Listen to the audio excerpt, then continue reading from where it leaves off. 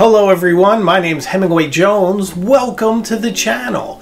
This is our little corner of the internet where we talk about fountain pens, inks, journals and journaling, and everything and anything that's going to keep you inspired. Today, we have a very special episode of the Hemingway Jones Pen Show. I hope you enjoy it.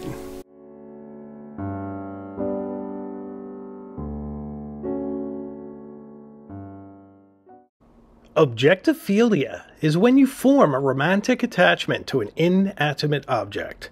But then, people fall in love with things all the time. With their cars, their boats, their homes. But is it possible to fall in love with a pen? It is.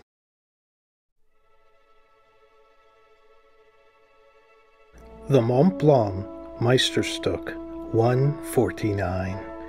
It's the standard all other pens are judged against. It has a timeless design that for many is the essence of a fountain pen.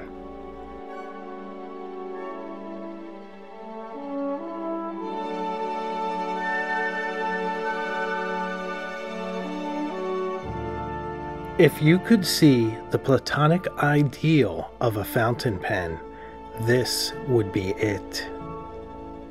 Holding it is holding history and tradition in your hand. It is a pen that has signed treaties, correspondences, journal entries, statements of great import and consequence.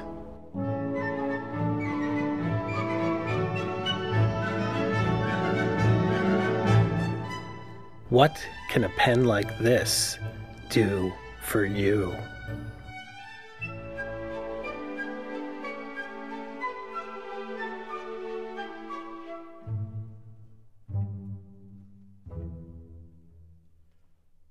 The Meisterstück line dates all the way back to 1924, a designation for their top-of-the-line pen. Meisterstück being German, of course, for masterpiece. The six-pointed Montblanc snow-capped glacier appeared even earlier in 1913 and is the hallmark of the brand. Since 1929, they have been engraving their nibs with 4810, the height in meters of Montblanc. So, over time, each element of the modern Montblanc fell into place, resulting in a pen that is the pinnacle of design and efficiency. The Montblanc, as we know it, was introduced in 1952. The 1 stands for Meisterstück, 4 for piston fill, and 9 corresponds to the size of the nib, according to some sources. Early models had celluloid components and split ebonite feeds, yet they were clearly recognizable as 149s. Versions from the 60s, 70s, and 80s were made of plastic and have an interesting vintage, dull appearance. More modern versions are made of the proprietary precious resin. This term has become a selling point in their line of pens, and both means more and less than what is implied. It is most likely a direct translation from the German, but one is underselling it if you simply call it plastic. It may be more accurate to call it proprietary resin, since many brands have their own recipes for the materials they use to make their pens, using everything from organic materials to cotton to get different visual effects like shininess or color or depth, or a different feel like the body of the pen retaining warmth and having less sweatiness in your hand. This is the effect of the Montblanc's design. You can hold it longer without the clamminess of other pens, and there is a certain warmth transmitted between the material and the hand. Other features include a very efficient piston fill mechanism that unscrews from the back of the pen, making filling easy. It is in cleaning the pen that the efficiency of this filling mechanism is revealed, since it only takes 3 or 4 fills to flush the pen completely of whatever ink had been in it. The most important feature of this pen is the large, stunningly beautiful 18-karat gold nib. This is where the pen meets the paper in a dazzling array of gold embossed swirls.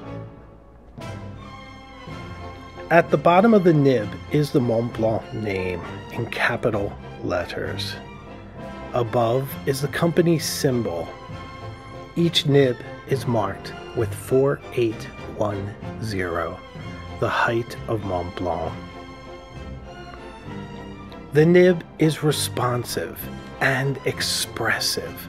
Minute changes in pressure directly affect the line, making your handwriting interesting and intriguing.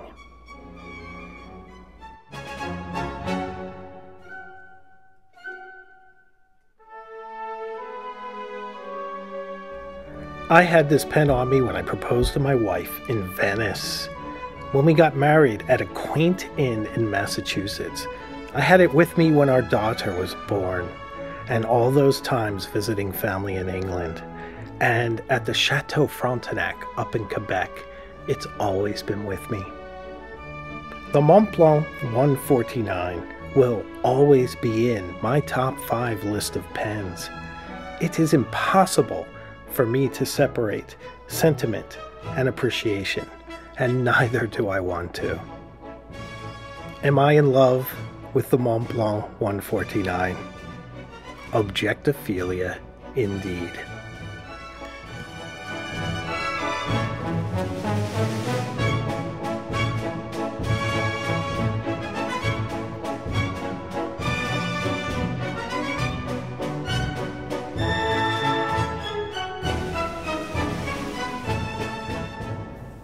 So what do you think of the Montblanc 149? Do you love it as much as I do? Is it in your collection? Let me know in the comments. And also, if you could like, and if you've been watching my videos, please subscribe. I'd love to have you along on this journey with us. Thank you. I release new videos each Thursday at noon, so I will see you again very soon, further up the road. Take care.